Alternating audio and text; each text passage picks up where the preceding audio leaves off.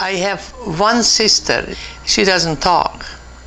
She doesn't believe that anybody can really understand what the Holocaust was all about.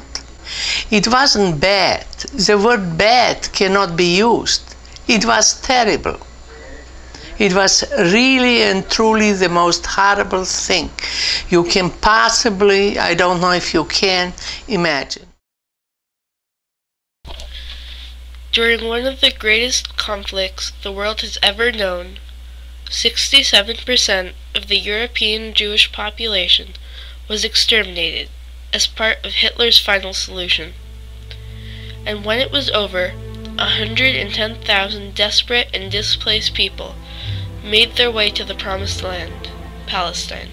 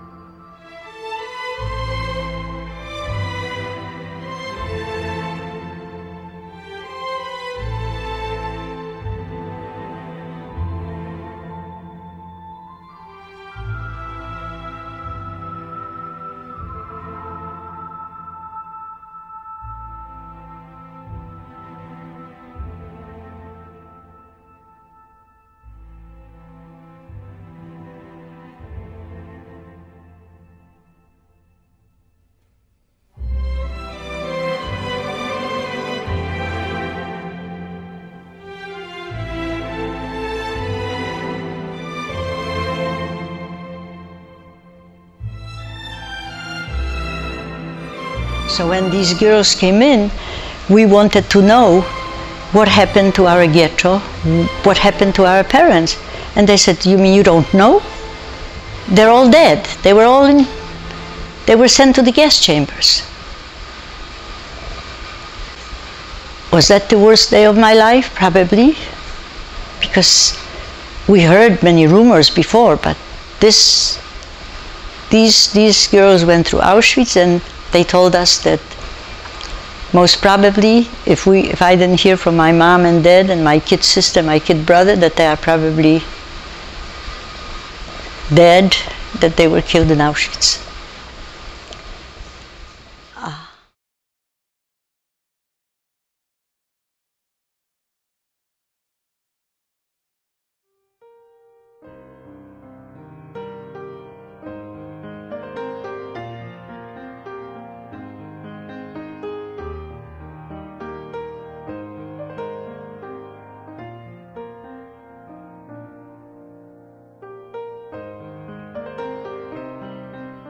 The British government wanted to block the Jews from Palestine because the Arabs did not want to share their country with the Jews, and the British needed the Arabs' oil.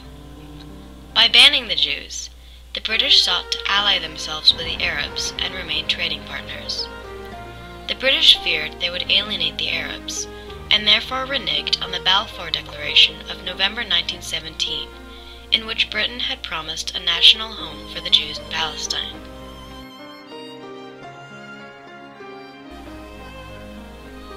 The Jews did find a path to Palestine. The Aliyah was an underground movement that brought Jewish refugees from Europe to Palestine from 1934 to 1948. The British called this illegal immigration. The Haganah, secret armed forces made up of local defense groups in the Jewish settlements of Palestine, and aided by American and other foreign volunteers, played a key role in helping the immigration of the survivors.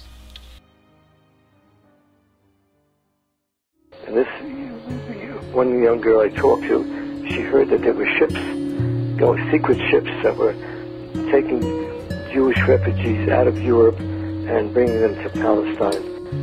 She asked me if I knew where these ships were or where they were, anything about them, since I was a sailor, and I told her no, I really hadn't known about it. So when I got back to the States, I immediately went around and asked a lot of people questions as to if anybody knew anything about these so-called secret ships that were carrying refugees and orphans out of Europe to Palestine.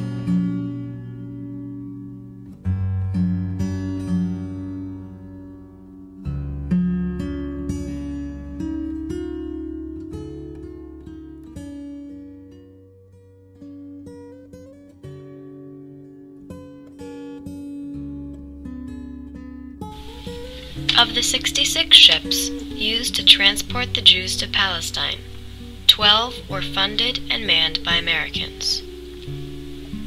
The most famous of these was the Exodus. Because of the British blockade, journeys that would normally have taken 12 days, in some cases, took up to 34 days.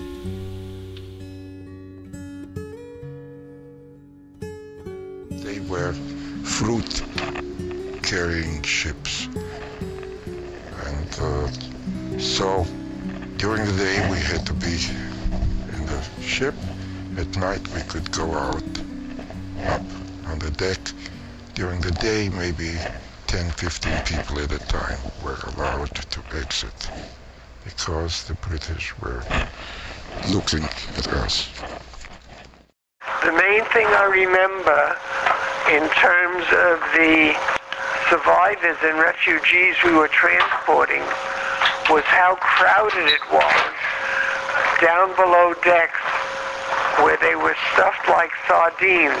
When this ship was a luxury yacht for American presidents and their guests, they carried at maximum less than 100 guests. We carried approximately 1,400 refugees.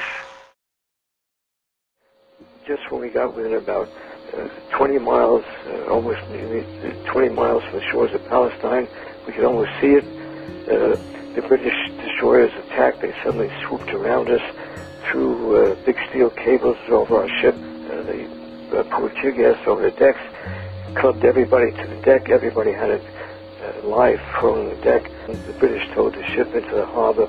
They waited till nightfall so nobody in the shore could see what was going on. From about 5-6 miles from Haifa, they turned us around and back into the island of Cyprus.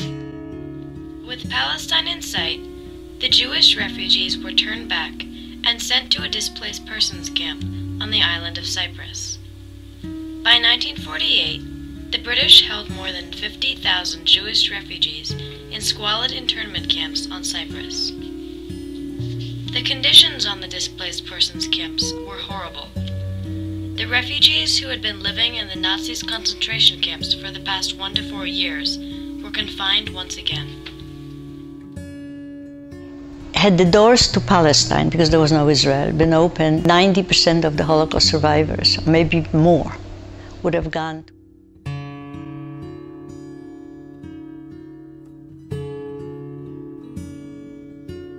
First thing, you kiss the ground.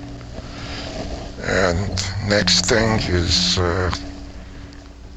you are wet and hungry. Attempting compromise, the British withdrew. The United Nations voted to support the partition of Palestine.